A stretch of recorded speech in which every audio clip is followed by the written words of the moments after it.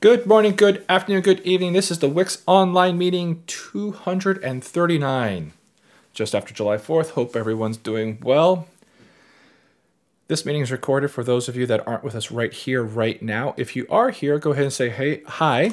Jacob and Ron have said hi. It's great having you guys with us as usual. We're missing a Zach this week, but maybe he'll see him next week. We got our sound issues all worked out. We are going to attempt something today that I don't know that we've attempted to do on this meeting, at least not in a long time. I'm getting ahead of myself. Say hi. We're going to do triage. We're going to go through the issues that we have open, and then we're going to try to do this Windows sandbox with integration test thing and see if that works out. The work that Bob has been doing that we've hinted at for a couple weeks now. Hopefully it all goes well because we're going to do it. We're going to do it live. But before that, triage. Bob, ready? I'm ready. Triage. Woo! 4 issues. One of them I brought back. One is from other people, and Sean brought 2. So let's go ahead and start at the beginning. Light XE failing to build in Team City using merge modules. I think this is tracked down to their antivirus was having problems or is creating problems. And then he decided he's going to go try to rebuild it with some changes inside WiX, and he wanted to do his own build. Do we need a retry here somewhere in 4? Is that probably the thing to take away from this issue? Yeah, that's why I left it open. If so, the Right work here. in 4 to use intermediate folders correctly, I think is a big win yes. for this. But even that, it requires that you have the ability to turn off virus scanning on particular folders, and that's not always feasible because sometimes IT people get power hungry. All right. In general, I think a lot of I/O should have retries. So this I'm not entirely sure here what needs retrying, but it's the open database call on the merge module. Yeah, I mean, sure. It's the database we're merging into, I think, too. So, right. Yeah, that's probably a reasonable thing to do. File load exception. Okay, that's a useful exception. All right. You can send this my way. This is kind of in my area. I'll go ahead and add a retry around this thing. Okay. It'll be another one that we do. Right. Cool. Next.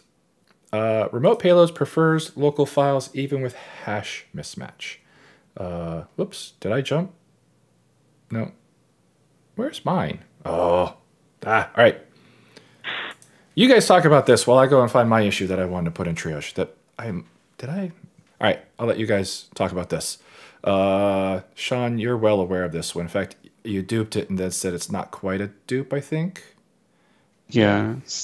So, like, this was the case where you have, like, you download the bundle to your downloads folder, and then in your downloads folder, you also have, like, the VC Redist downloaded, but it's the wrong one according to the bundle that you're trying to run. So the bundle is going to try to use that one that's sitting in your downloads folder, even if it doesn't match the one in the bundle. Yeah, this is one of the weakest parts of Burns caching. I say that because you fixed a lot of the other weaker parts.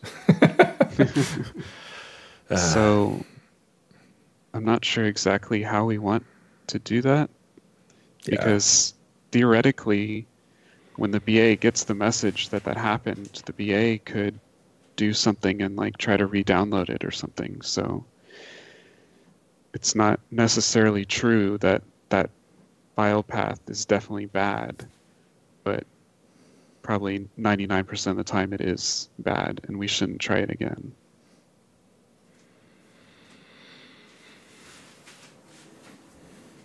Yeah.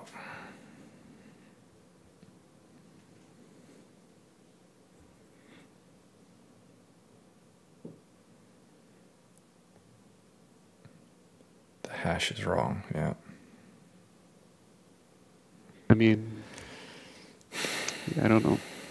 Because basically this guy wants him to switch from the local file to download, and that basically means either the engine or the BA is going to have to just give up on the local paths. Because it used to be that you couldn't get into this loop. Can the BA at least get in here now? Yeah, the BA will get the first resolving,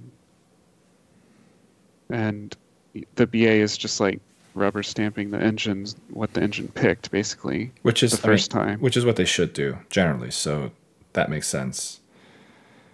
And then, verification fails, and then at that point, the BA has to say retry on the payload, and then it'll loop back around, and then the BA is going to have to know that it's the previous path failed somehow. So the BA is going to have to start keeping state on what are the paths that have been tried before.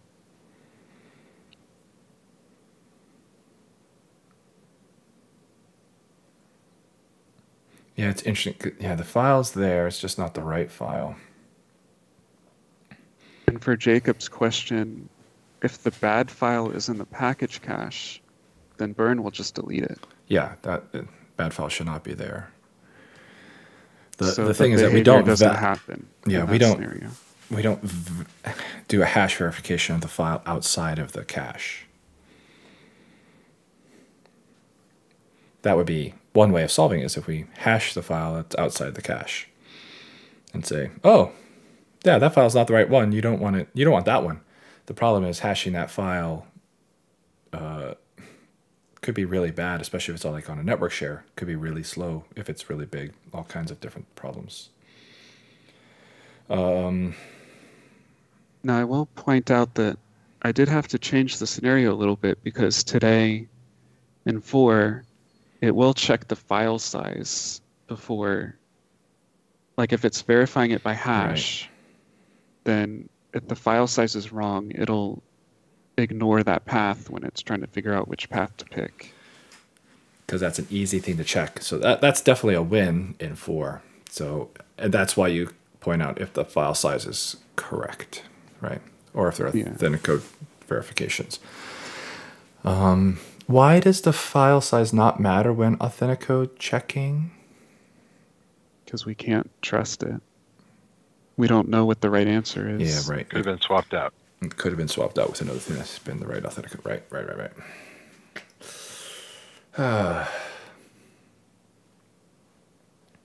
Yeah, this is basically your BA has to handle this problem. Or the engine has to do more work. Can a BA tell that it's explicitly authored as a remote payload? Doesn't matter if it's remote or not. Well, I was suggesting that it does matter, because if the bundle was authored with a remote payload, then it's reasonable. Well, it would be reasonable even to not check for local files. No, because remote payload just means that you don't have the files during build. You can build an image. That's why I asked. Is there a way for the BA to tell that it was explicitly authored as a remote payload?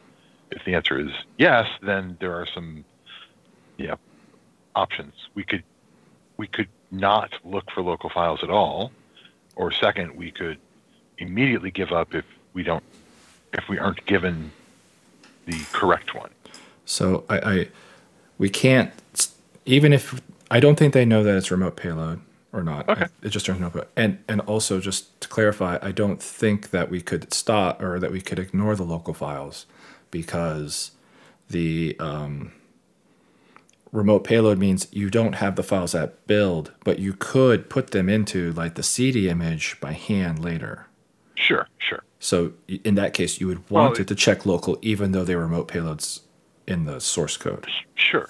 I'm just suggesting if it were a remote payload, then it's trivial because we also have to support a layout, right? So it would be trivial to just say, okay, you get one chance, and we will not retry file again. If it's a remote payload the bundle author is expressing an intent to always download it. So yeah. we Remote don't have payload. to retry.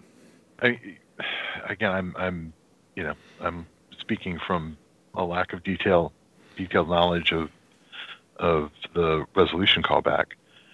Does the BA know that it failed to validate because of an incorrect hash, or is it more general than that?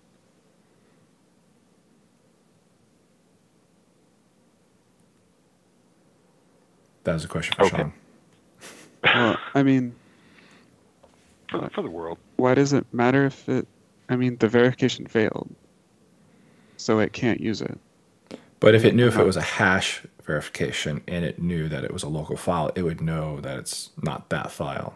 That would eliminate that file pretty rapidly. Yeah. I'm just looking for shortcuts. But Sean, you're right. It failed. So, if it fails the first time, or maybe a second if you want to do a retry, just because we're talking retries today, if there's a download URL, you switch to that, right? Yeah. I mean, theoretically, it could have been...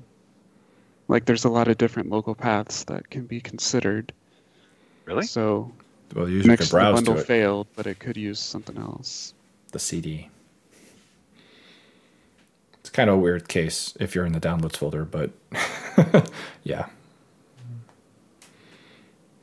Chances are you're going to use a download URL.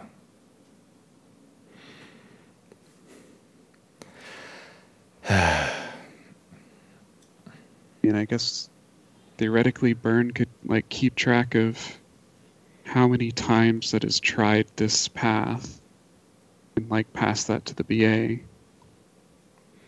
And then if the BA sees something greater than 1, it could just always like switch to download. Or we could send the count for each different type and it could pick the min of all of them. It's like, I've tried files 5 times and I've tried downloads 4 times. I will try download again.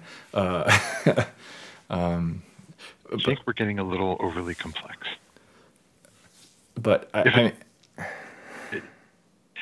so the only thing I don't want to happen is for a layout to fail.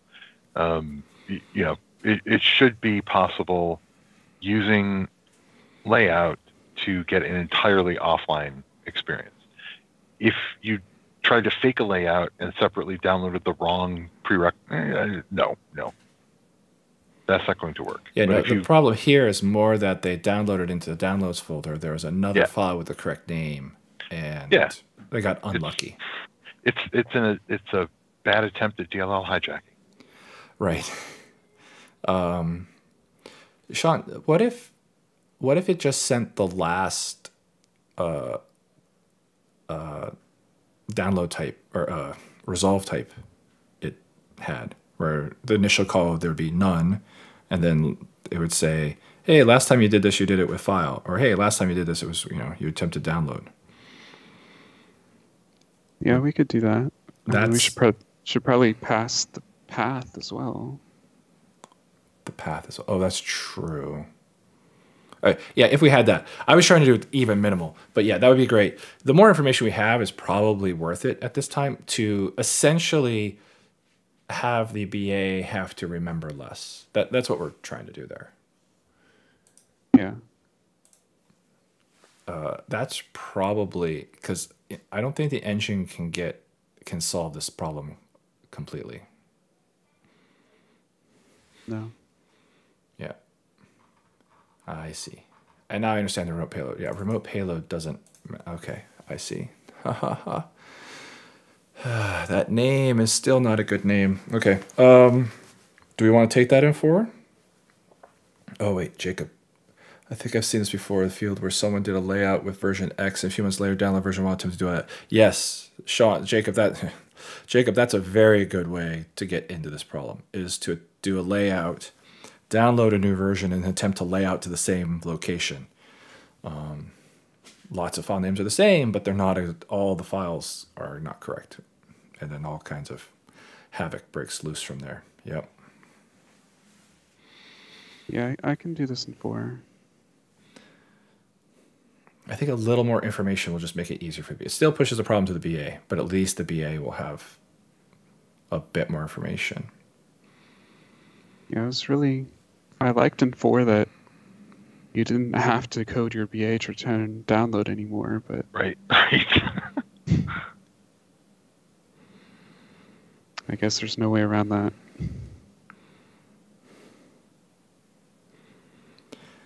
Yeah, not in these edge cases that could happen. So, yeah. All right. We good here. This is going to Sean to try to help BAs a little bit more. Yep. Okay. Refresh. Mine's going to pop to the top. Haha. All right. Sean, do you want to do yours first or you want to do mine next? I'll let you choose because I slipped in at the last minute here. I think mine's pretty simple. Okay. Well, then we'll just keep going. Add standard variable name validation to searches and set variable. Okay. Yeah, we just need to add validation.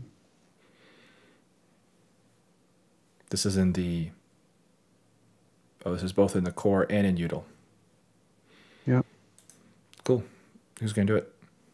Oh, wait, Jacob. That's the... Oh, Jacob had another... we'll finish this thing first. Who's doing this? Oh, man.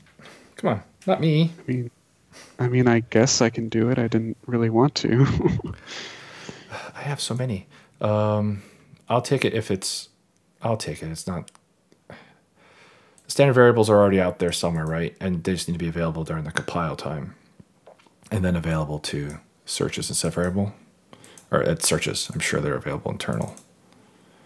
Yeah, it's about making it available to extensions. And then using it as well for set variable. Fine, I'll take it. Add ability to specify the custom action reference depends on architecture. Yeah, this is about the UI extension mainly. Oh, wait. So Jacob's asking, how do you propose to validate standard? I assume he doesn't mean STD versus custom. There's a list of known variables, right? That's what this is about. Well, I mean, this is also blocking the WiX prefix. Yeah, right. And the one where we can hide things. So, like, you're specifying the variable that's going to get the results of the search. So you can't specify a built-in variable for that because you can't overwrite the value. We're essentially trying to save you a runtime failure. Yeah.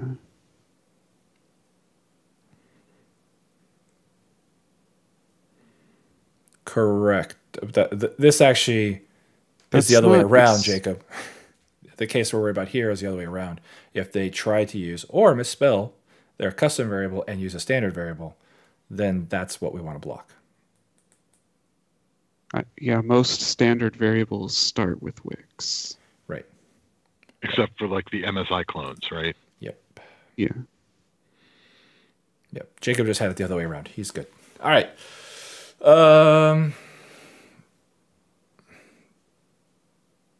Sean, this is yours. I'll let you. I don't need to read it. You can give the summary or whatever, the executive thing. Or maybe Bob can, because he summarized it here. Asking for the ability to reference a custom act. Why am I reading this? Someone else do this one. I'm going to take a drink of water. The bottom part is like... If we just kept quiet, he would have kept going. The UI extension is currently using that plain name, WiX UI validate path, in its dialogues. And a lot of people are just going to copy that WXS file. So we want to keep it to where it looks clean like that and without any preprocessor variables to make it work to reference the right architecture. But there's no way to do that today because that value that string you put in there is going to reference a custom action. And then if you have multiple custom actions with that same name, then you're going to get a duplicate symbol error, I think. Yeah. So we're trying to add something to where we can solve this issue.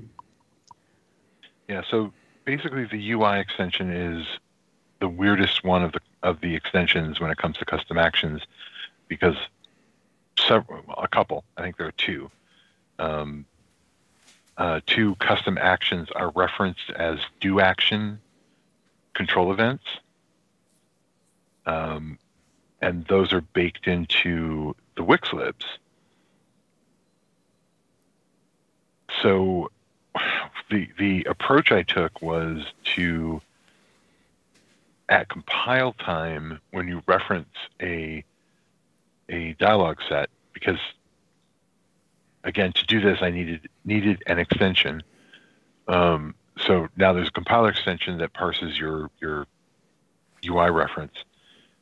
And I basically, based on the architecture at compile time, plug in the correct custom action DLL reference, really. Which is weird and bad, but again, something I blogged about last year was now in WiX 4, at compile time, we know the target of the package, target architecture of the package. So it's kind of in line with the rest of the custom action work. It's just because of the do action, I had to take I had to go in through the back.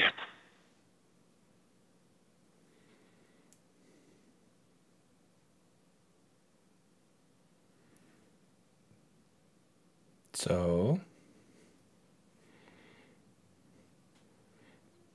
is there an idea how this works? I mean, I thought maybe just add an attribute saying, like, varies by architecture or something.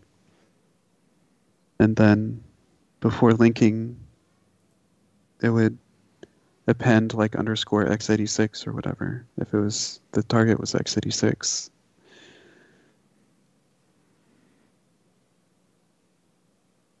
Or go ahead. I guess at compile time it could do that. But it would have to be in the WiX compiler, not in the extension. Right. So to an extent, I think this is like an example of stuff we've talked about for like WiX 5, where some of these things can be, essentially magical. We kind of already had that with, program files 6432 folder, where, just based on the target architecture, we know what has to happen. It does require, either intimate knowledge, like program files folder, or it requires a pattern, like, the suffix for certain IDs. This is just a specific instance of the problem. Yeah, I think we should move this to WiX 5. I think we should tackle this holistically, because this is part of that holistic problem. Yep. That we've got to, that we have not done much in 4 on, that we've talked about being a pain point to go solve in a better way. And we'll just have this pain point. And this is new in 4? Well, it's new because we have architecture-specific custom actions. Right. Before we only had x86. Right. And we relied on emulation, which works fine on x86, x64, and ARM, specifically ARM32 worked. ARM64, it still works, right? But, we were doing architecture-specific custom actions, so. Yeah. So, yeah, I agree. I think one option would be to push for these that stick out like this, that great. We could keep the x86 ones without any prefix or suffix on them. That would be one way to kind of sneak by it. But honestly, we can dock this. I probably need to dock this at the very least in 4 and include this in the hopefully, WiX 5 feature that tackles architecture holistically. Sorry, what needs documentation? If you if you customize, if you want to avoid including the custom action DLL, you're gonna have to use UIRef for the ones that don't need it. I mean, that was like the pressing issue that made me create the issue, is that people are going to start having bigger MSIs because they have an extra DLL that they don't need. No, that's not true. There's no change in that behavior between 3 and 4. If you use WiX UI, you got the WiX UI CA DLL. I forget what it's named. And if you don't, if you use UIRef with one that requires it, you're not going to get a build time failure, I don't think. Well, that's why when I moved the UIRef to the extension, I added it to WiXCob. Right now, you can't use UIRef. I agree. That's a change, but that change is covered with WiX Convert. Sorry, WiX Convert. Otherwise, you were still getting the UI custom action DLL in 3 with all of the UI libraries included it. Yeah, but if you customized it so that it didn't use it, then it wouldn't bring it in. Yeah, that's fair. But at that point, you could use UIRef. The only reason it's in the UI extension is to handle these custom action DLLs. I'm not refusing to dock it. I'm just, I don't think this is this isn't a breaking change.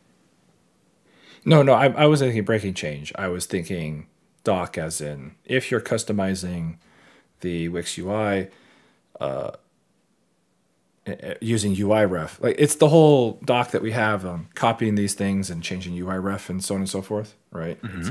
Then if you want this custom action, being able to refer to it correctly, because you won't presumably have the extension to fix it up. No, you and Sean are saying two different things. If you want to continue to use the custom actions, do nothing. That continues to work as is. Sean's saying if you modified the dialogues to remove all reference to the custom actions, now using the compiler, the UI extension, compiler extension would always bring those in. And that's true. That is a change in behavior. I see. Not breaking, but it's a change in behavior.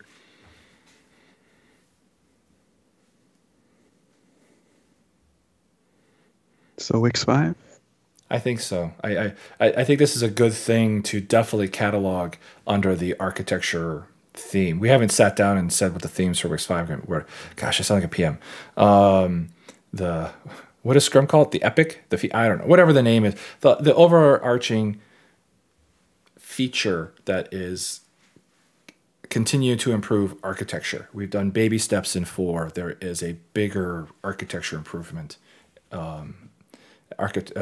Platform architecture handling for this across the WiX toolset, aka. Well, you're talking about the difference between the internals and the externals, externally visible, because we've done way more than baby steps in before when it comes to the internal architecture. Yeah, that's fair, but it's making it. Yeah, it's like, but still, the way the way all the extensions bring in their custom actions with the whole suffix and all that kind of stuff. With the include file, it's horrible. Solve. We need a holistic approach. Exactly. Solve that kind of. That's one of the pieces that at the bottom I see, like, solve that, solve it for components, and the identifiers. Like, there's a whole lot of things that all go to that to make it work well from the bottom up. So, and this I think is one more case that I probably would not have thought of, hey, here's a do action that refers to it. You're like, oh gosh, yeah, the UI can jump into these things. This is another one that I don't want us to lose. Yep. I will take it to document it in V4 and then keep it around for V5. Yep. And I need to spend some time looking at all these new features in GitHub to organize your issues for releases, which they've been doing. Yep. because we will do that. But we're not talking about WiX 5 right now, because I know if I got down there, I'll end up in a bottom of a rabbit hole where I'll just be thinking I really just need to go fix my WiX 4 bugs. Speaking of that, I was working on this yesterday on my stream, remote payload for payload elements, and things were going well until... all right, I think I updated the wrong issue or didn't save it somewhere. Until I hit a ref problem. So, supporting remote payloads, or so XE packages and MSUs and what's the other one? Anyway, bundle can all be marked as remote payloads. Okay, you don't have to have them available for the build. We can gather all the information up and put it into your WiX code, and it's called the remote payload feature, so that those things are available or off somewhere else in your world, and we will be able to build with the hashes or the certificates and all that kind of stuff. What you can't do right now is have inside that as well the list of payloads that those things may depend on. That you don't have available right here, right now. And it would be nice to be able to take the same thing. In this case, they're talking about SQL 2014, but it could be anything where there's lots of loose files that need to be listed. All right, great. That's the root of it. This is very straightforward to include the payload element with the necessary attributes to make it remote, namely the hash and or the certificate information size, things like that, underneath where you define the XE package, or the bundle, or the MSU. Probably not MSUs. I think they're almost always single file. But it's easy to do that, and I would argue probably the 80 to 90% case will solve. That will solve the 80% or 90% case. You will have a XE package with n number of loose payloads. In the case of SQL Server 2014, it's about 2,000. So you have 2,000 lines, all that, boom. You'll put that off into a fragment somewhere, and you'll just use it when you need it. All right, so the issue comes if you wanted to take those 2,000 payloads and organize them into separate fragments with like payload groups or things like that, then you'd like take some hundred and say these, let's put this in payload group A, some number and put in payload group B, so on and so forth. And then go back to that XE package and refer to that payload group. That would work. It could work. Just pull the payload groups. They have all the hash information, the linker and everything. We'll pull it all back together. Everything's fine. The issue is if you include, the issue is that we do not want to allow payloads to be remote when they are used as part of the Bootstrapper application or as part of the new bundle extensions in Burn. Because Burn will not do a download of a payload or go acquire a payload from somewhere else just before it then launches the UI. All those files have to be inside the bundle, ready to go, namely in the UX container, all contained inside the bundle, ready to go. So you cannot do remote payloads for Bootstrapper application files or bundle extension files. The problem is you can put a payload group under Bootstrapper applications or a payload group underneath bundle extensions and then pull in those payloads from somewhere else. And that fragment could be in a separate file, in a wixlib, whatever, which means we won't know that you had a payload group that maybe had remote payloads in it without their file paths, referring off with hashes and whatever to files that are out there somewhere, until bind time, which means we would end up getting remote payloads into the bundle, the Bootstrapper application. So there are two solutions to prevent the use of remote payloads in Bootstrapper applications and bundle extensions. The easy one is to say payload groups cannot contain remote payloads. You cannot define remote payloads in a payload group, because we don't know how you're going to use that payload group. Are you going to use it in a case where remote payloads are allowed or not allowed? We don't know. Therefore, remote payloads are not allowed inside a payload group. That's the easy solution. The more complex solution is go to the backend, the Burn backend, and have it verify when it's looking at all the payloads and say, hey, this payload is going to end up inside the bundle application, or the Bootstrapper application, therefore, and it's a remote payload, and it has to error at that point. And that's a bit more complex. So I bring this issue here to say, which way do we think can we do the easy way? Can I do the easy way because I'm implementing this? Can I do the easy way? Or do we think it's important to do the more complex way? And I brought this because I think the easy way is the way it's going to work, because generally you will use the remote payload burn subcommand to generate all of this source code. So I don't think this scenario happens very often, that you'll have payload groups to define remote payloads. But I want to bring it here. If people here thought that it was, no, that's a really important scenario, that I will then go do all the extra work in the binder. So there's my long soliloquy. Basically get to vote one way or the other. Or a third option if I didn't think of something else. There is a third option. What's the third option? Create a separate payload group element I for don't. A remote payload group that allows payloads to... no. So Well, You're right. There's a third option. It's another... I meant to restrict it to the Bootstrap application payloads. More Okay. than- I see. So a Bootstrap application payload group? yeah, something like that.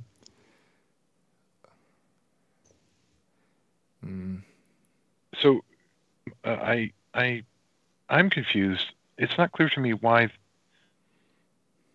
the backend has to do anything other than look at the payload. The backend is assembling the UX container. True. So when it goes to assemble the UX container and it has a payload that has no source file, isn't that a simple error? Well, it probably doesn't handle it today. But Sure, but I mean, adding that, it seems I'm confused about your statements of you're the saying that it's complexity. probably going to be easier than I think it is. It's entirely possible. Yes, which is again a reversal for our normal states, but I mean, it's literally at the point of creating the UX cab. It seems at that point, if there's no file name, then just nah. True. It pushes the error all the way to the back end. Again, it probably shouldn't happen that often. Introducing another element, like Sean says, could prevent that. I'm not. I'm less and less. I don't care. I don't care about the early error messages anymore. Speaking of WiX 5, I want the WiX 5 compiler to be nothing. Well, I want it to just be extremely straightforward, and everything else is link time code gen or bind time code gen. So I'm not concerned about the timing of the error message. The timing of the error, because again, well, first of all, it would have to be post link anyway, right? So yeah, it's in the like, back end.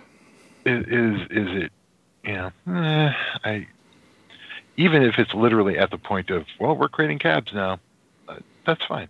The only downside, of course, is that you may have gone through hashing and a whole lot of other things in a large bundle. Well, now you know better. But the point still stands. It's not like it's likely to happen very often. Agreed. It's just not the way people are going to organize this code. Yeah, because it's going to work fine for the use case in the issue. The only time it's a problem is if someone does this really weirdly, right? Well, they do extra organization, and I mean. But it's extra organization just for a BA or a bundle extension. And then trying to put remote payloads in them. Yeah. Yeah. Yeah. No. You're not including many files in those anyway, right? I mean, the output of your BA. Yeah, you wouldn't want to. It just seems unlikely that this is going to be the specific problem of the BA getting these. It's just that's really low. So I've already added a lot of validation like this in 4 already. Just in case So things slip through. I don't think it's a big deal to add this one. All right. Does it need a special? All right, but maybe a special error message too. Although Now, I guess it's just going to come back to saying you needed a source on this thing. Remote payload not allowed here. Well, yeah, I don't even know if it has to say remote payload. You really can't say source file attribute is required. Yeah, it just comes down to source file attributes required. Sure. And then Sure. that's basically like, yeah, your payload source file is messed up. Although that's a compiler error message right there. Yeah, well, and as we get into these binder error messages, I'm finding myself in more and more situations where I'm referring to the original element or trying to refer to the original element by name to point them to their source code that they need to fix. Right. And sometimes it's not, you can't know exactly, well, it was this element or this element is one of these two that got you here. We have line numbers. And then a line number. Yes, the line number Good is the hunting. thing. Yes, this line number, as long as you didn't put everything on one line, you're probably okay. But Yeah, see? And again, I'm okay with punishing people who would do that. yeah, I don't know anybody that chooses to put all their XML on one line. See? All right, maybe this is way less of a thing than I thought it was, and I was just kind of driving me crazy. All right, cool. I will go do it the Or hard. Sean and I have convinced you to take the harder path. Yes, that's entirely possible. All right, I will take the harder path. It is definitely harder because the easy path is very easy, but we will run down the harder path and see where it goes, where it leads. All right, I don't need to spend more time on that. I think that is triage. These all get triage labels removed. Whoa, look at that. Bob is on top of it. Nothing more to triage today. That leads us to the exciting part of today. Windows Sandbox for the integration tests, with you're trying to use the integration tests inside the Windows Sandbox. And this is a limited demo time, so I'm going to try to do this demo. And we're going to do this, and Bob's going to try to help me set up my machine to run these things, and we're going to see how well it works. Right? Yep. All right, here we go. All right, so we're flipping back to my computer now. Let's make this bigger. So I have a build of WiX 4 that I just completed here, and I can just leave this here, right, Bob? Yeah. So I have this repository of content that Bob sent me here, and I am going to open this up. And Bob, what's next? Well, you can look at the README, because the README is actually, Oh my goodness. well, started out as a blog post and will be a blog post when I'm completely done. But it walks you through, basically, there are 3 functional files in this repo that control the configuration of the sandbox. That's your XML file. Or I'm sorry, it is an XML file with a WSB extension. There is a batch file that runs inside the sandbox that actually installs the .NET SDK, because the WiX tests require it, and then executes the tests using the aforementioned SDK. The third batch file, and now I'm trying to remember if that's the order I described them in my blog post, but whatever, is the thing that actually runs the sandbox. First, it copies the WiX output, all the integration tests, into the directory where the sandbox is going to mirror it, share it inside the VM. So you have to manually change that, as Rob is doing right now. And that line describes where the sandbox, the shared sandbox VM will live. Or, sorry, the shared folder for the sandbox will live. Now, I just put it into the same directory where I created that GitHub repo. So here.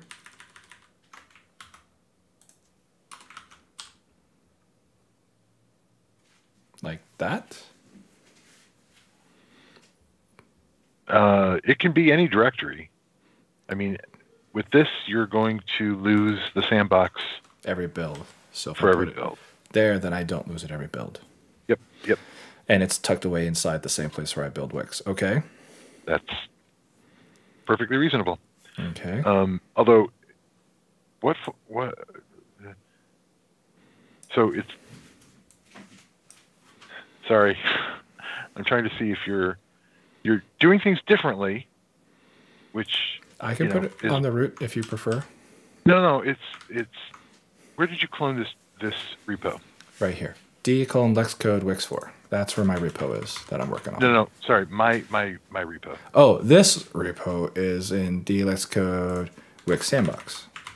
Okay, use that. Okay. Because that's how I have mine set up. That makes sense to me too. Okay, great. Yep. I got it now. This makes sense to me. We don't want to taunt the demo gods. No, not at all. Not at all. All right, so I need to change this here then. Host folder. Yep. You want to change the value of host folder to that whole path. Like that. That looks right. And this command I changed? No, that's inside. Oh, nope. So it maps that, nope. and there the rest of it's the same. That is the only thing you have to change. Okay. Or those are the only 3 things you have to change. Okay. You can look in the other batch file, but that doesn't require any changes because everything is now. This is the batch file that runs inside the sandbox. All right. You said I needed an SDK, I remember. Correct. You do need a .NET SDK. I actually spent a little time saying, "Ooh, I can just download it," and then I'm like, "Oh, I need another batch file or PowerShell script," and PowerShell is evil, so I didn't want to go through that. But if you go back to the README, that link right there, or the orange text indicating a link, you can follow that one. Go to the definition of that link and open that in a handy browser. And I want the SDK? Yes, you want the SDK for Windows x64. Great. And where do I want it to be put? I want it to be put in the root of the cloned repo. Okay. Here. Okay. Oh, dang it. Where are my downloads? Downloads. Save as. All right. Okay, I have downloaded that file. I hope. Yes, I have a .NET SDK now. Okay. That looks amazingly similar to mine. I am afraid to run this batch file. All right. Well, you've looked at it. You know it's not malware of any kind, and I'm. And that batch file is running inside. It's inside the sandbox, so it could do anything. Yeah, I care less about what it does. Exactly. Presumably. So all it does is copies. It copies the build into the shared folder with the sandbox, so that the sandbox has access to it, and then it kicks off the sandbox. Okay, and then I'm just doing a couple of row copies to get files from here to here. Yep. All right, so do we do this? Do we run it? It's your machine. No, I mean, it's perfectly safe. All right, here we go. Lots of copies. Whee! Lots of copies. And now it's starting up Sandbox on my other monitor. I'll bring it over. Sandbox boots up. And it's on the .NET SDK that I downloaded, which I guess is the thing I saw it doing that batch file. Yep. All right, we'll let that go. All right. Now, I thought the burn test required another runtime. Well, that might explain why I'm getting a couple of failing tests. Because it's testing the x86.NET Core BA, which requires an x86 runtime. Oh, interesting. Okay. Well, so then, if you look at the README on the burn one, there's more prerequisites than in the MSI README. Okay. But this is cool. Like here we are. It's at least starting them. Yeah, and here's the end-to-end test for WiX. Although these run as part of your normal build because they don't modify your machine. But no, these are the burn ones. Oh no, those are burn ones. Right. You're right. These are the burn ones. The WiX. Yeah, this should only be the integration ones that require, elevation and the special runtime environment end-to-end tests. I guess that's the difference. Yeah. Well, I notice we're not terribly consistent with whether we call them integration tests or runtime tests. Well, I mean, there's an attribute on every single test that says runtime fact. Right. Yes. Right. So that's kind of what I'm talking about with the runtime end-to-end tests. Yep. And you have to set an environment variable before they'll run, just as, backup security.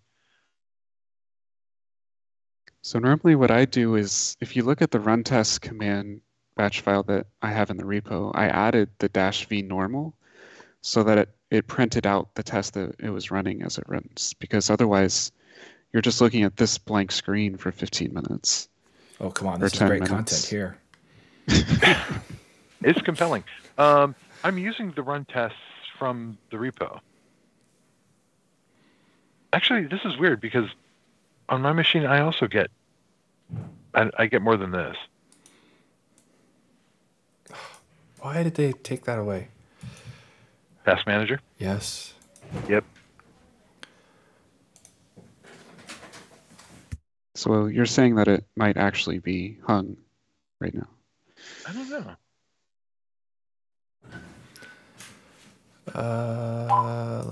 We'll go to details. Oh, there's bundles running.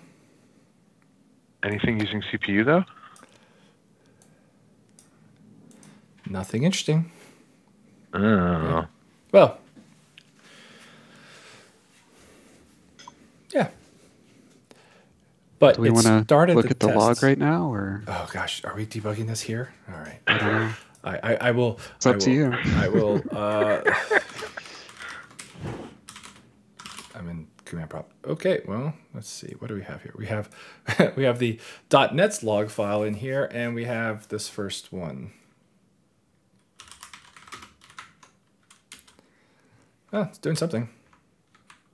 Failed to load library. Okay. So I'm running these on Windows 10. Okay. And I'm on Windows 11. Yeah. And the first thing that got me interested in using Sandbox for this is you were running a bundle test, right? Yes. And it failed, or at least noted in its log that it couldn't load something. Yeah. And so Sandbox would definitely inherit that if it's, an OS thing. Have I broken something? Don't know. I don't know. However, the purpose of this was to kind of get an idea of, hey, this kind of almost works sort of thing, limited demo. And Bob said that there were still things that weren't working. This is very cool. It allows you to run the tests locally, assuming we can get past these things that prevent it from running inside the sandbox. Right, yeah. That's my goal in this. Well, one is just it's very handy. Sandbox is very handy. I love Sandbox. It boots up extremely quickly, and the SDK, having to install the SDK is a pain, but it takes 10 seconds. So, this is still faster than booting a full VM. Yeah. So yeah, this is, we're still in the experimental phase. I mean, at a certain point, if it works reliably, I'd happily, include instructions in the, actual repo. And we know that Burn 3 works in the sandbox because .NET Core SDK install was with a Burn. So that's a good point, isn't it? Yeah. So it's not Burn. It's just this Burn, the one that I just built on my machine. And it repros on other people that might say something about Burn 4 or something. But this is very cool. Very, very, very cool. I think that's the end of the demo. Anything else to say about it, Bob? I think we're there. Works better on my machine. But, works better on your machine. It still doesn't work completely on your machine. It doesn't work. I can't say works on my machine. It works better on my machine. Yeah. So we'll get to, let's see if I end this process tree. Questions, did I get the right one? I did. I got the right one. Presumably the test is going to get upset at me now. Or it's going to run another one. And this one's going to hang. I was just trying to get it to come back and fail. Oh, wait. It's going to try to uninstall it as part of cleanup. Yeah, I thought it's made it pretty far. I mean, it's some of the process have started, so I'll just kill this again and we get the test failed. There we go. And the test failed. So, I mean, it shows it's working like as designed here. Now we just have to get all the burn working inside the sandbox, or at least this sandbox. Maybe it works in other people's sandboxes. All right. Still, thank you, Bob. This is very cool. And I can kill it just by closing this, right? That's right. That's the other nice thing. Boom. Thank you. I have my machine back. Zoom. All right. I forgot to bring my slides back.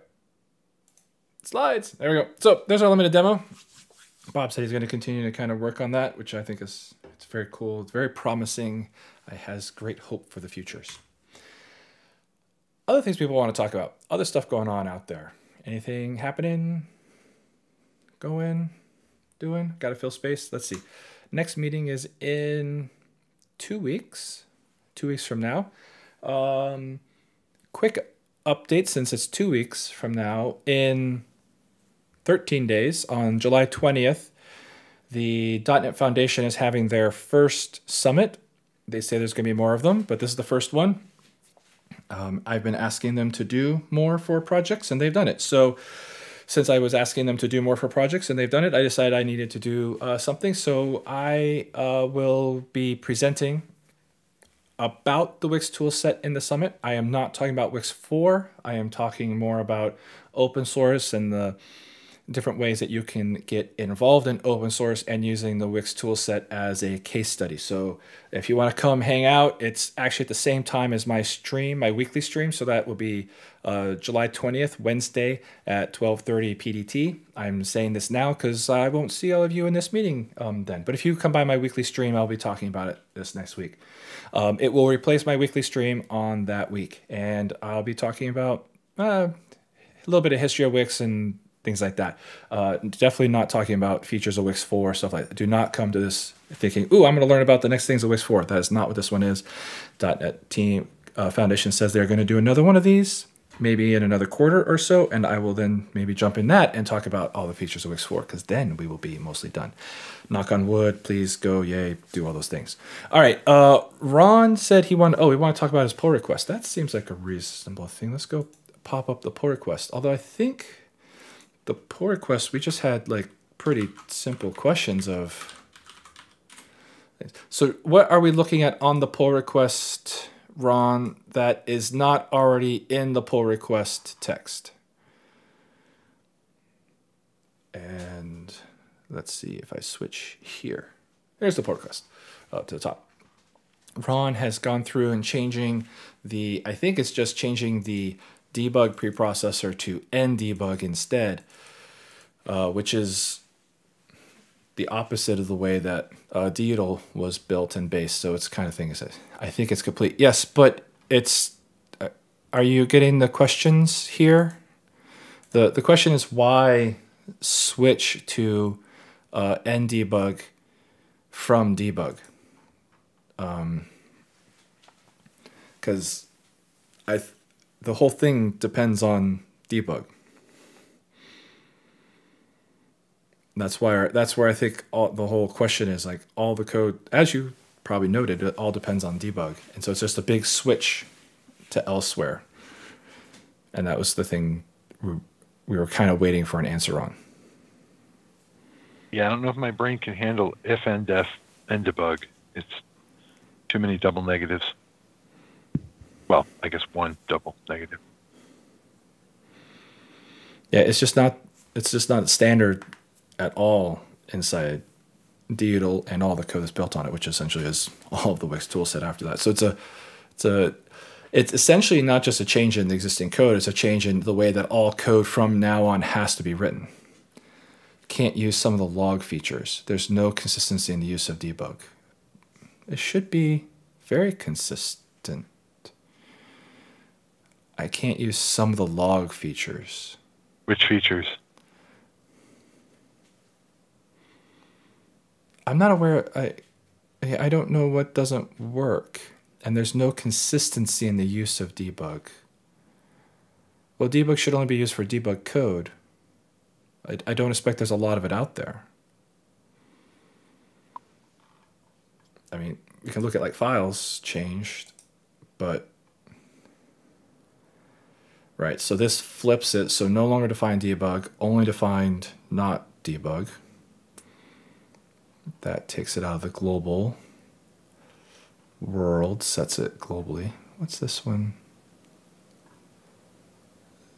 CS Proj. Oh, okay. Whoa, CS Proj gets to switch too? This changes all CS Proj code too. But that's, and debug is, okay, this is very different. I don't understand. This is just flipping the two. Defined in some places where it would be necessary. But it's defined globally in the... It's defined in the same place as ndebug is here. Either it's defined or it's not defined. If it's not defined, it's not debug. And if it's not defined in a debug context, then that would be interesting to understand. Like maybe we missed one. But that's what these... We shouldn't be missing them. That's what these areas should be in these props files and this targets file. Interesting, this is in the targets file. I guess it has to be late. That must be what it is. So I just don't understand the motivation to switch everything from using the debug to ndebug.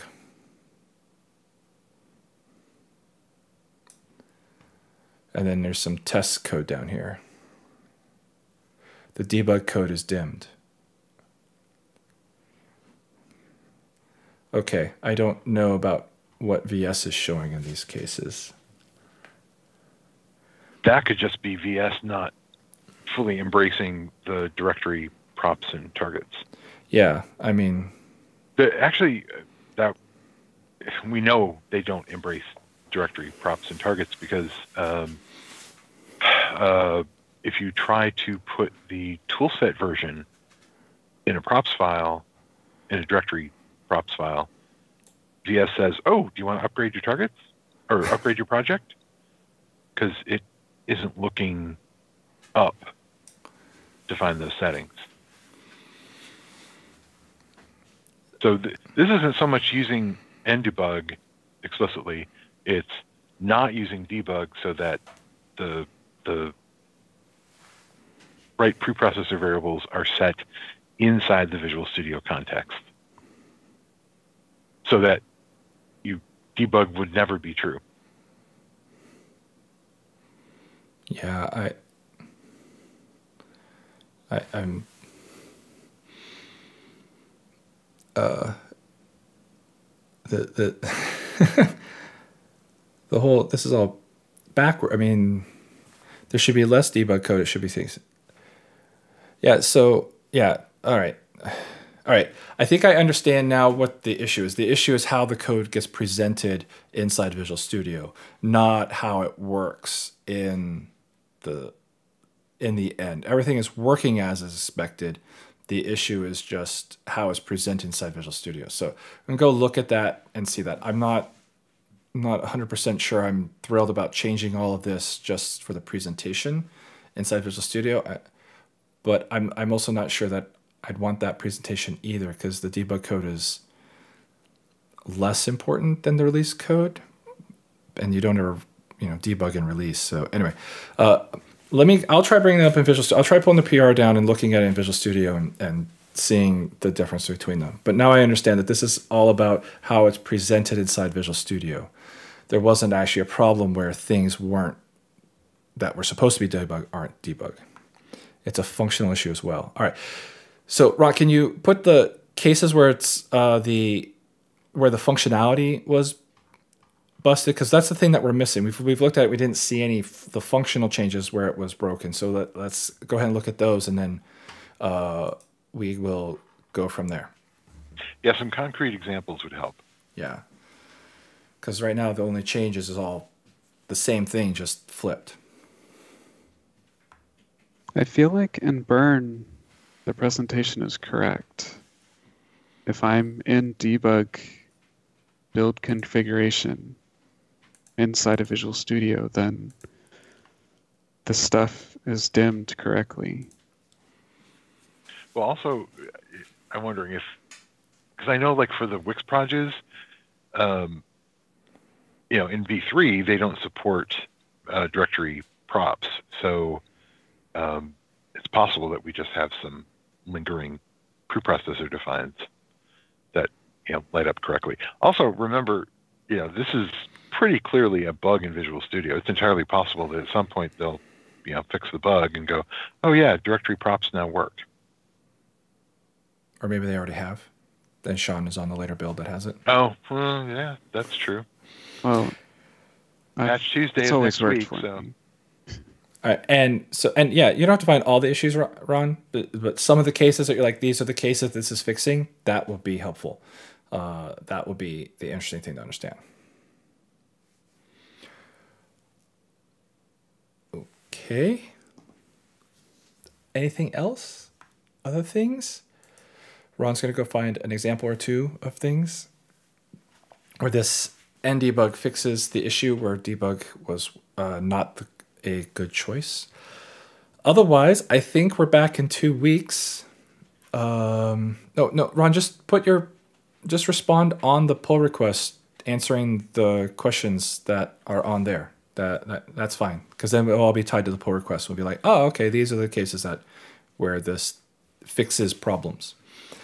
We'll be back in 2 weeks. I think that seems very normal.